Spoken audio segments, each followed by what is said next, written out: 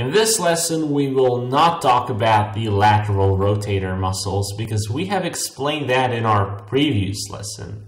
I have illustrated it in layers, one by one, so it's easier for you to understand it. This muscle did not belong to that group, and that was the gluteus minimus. However, it does do the lateral rotation though. It's not his primary function. But now we're going to explain the adductors of the hip and the posterior compartment of the thigh. We're also going to explain the remaining two muscles from the gluteal region. Now let's get back and let's explain them one by one. My name is Faris and you're watching Animated Anatomy. So you see the muscle here, and that is the pectineus muscle. It originates on the pubis on the pectineal line, which looks more like this, and it inserts on the femur on the pectineal line here. So you remember that, pectineus muscle and the two pectineal lines. Besides adduction, this muscle also performs the flexion, and unlike all the other adductors, it is not innervated by the obturator nerve, but by the femoral nerve. And once I'm done showing you these muscles, I will also illustrate these nerves for you. Before we explain the next muscle, let's mention that this linea here is the linea aspera. And that is important because our next muscle is inserting on the medial ridge of the linea aspera. The origin of that muscle is the frontal side of the pubic bone, right under the pubic tubercle. That muscle is the adductor longus.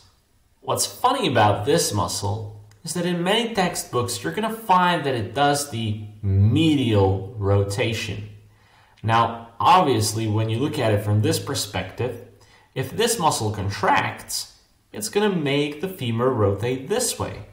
However, it actually does the medial rotation, but only when the hip is flexed.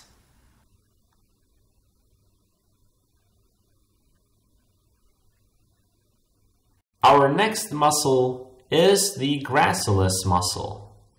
It has the origin on the inferior pubic ramus and the insertion on the pes anserinus. Now, what is pes anserinus? Well, here you have the tibia from the anterior perspective and the insertion of the collateral ligament. Now there where the collateral ligament inserts, you have the common tendon insertion for three muscles. One of these muscles is the gracilis muscle. The other two muscles that join the gracilis muscle to create the pes anserinus are the Sartorius and the Semitendinosus. But let's not jump around with these names. Let's go layer by layer, and we're going to get to these muscles in a minute. Besides medially rotating the hip, flexing it and adducting it, it also helps the flexion of the knee joint because the gracilis attaches to the tibia and not to the femur. The Adductor Magnus, the biggest adductor, it can actually perform the adduction, flexion, and the extension. To understand how can this muscle perform flexion and the extension, we have to further analyze its origin. As you can see, the origin of this muscle starts on the inferior ramus of the pubis and the inferior ramus of the ischium. This portion of the muscle is called the pubofemoral portion, and it performs the adduction and the flexion.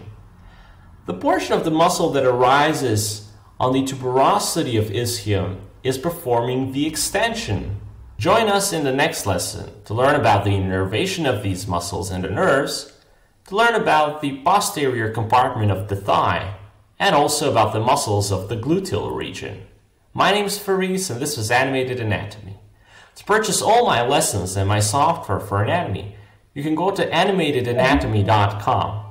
If you don't want to purchase it, then you can subscribe for more lessons like these in the future for free. Thank you.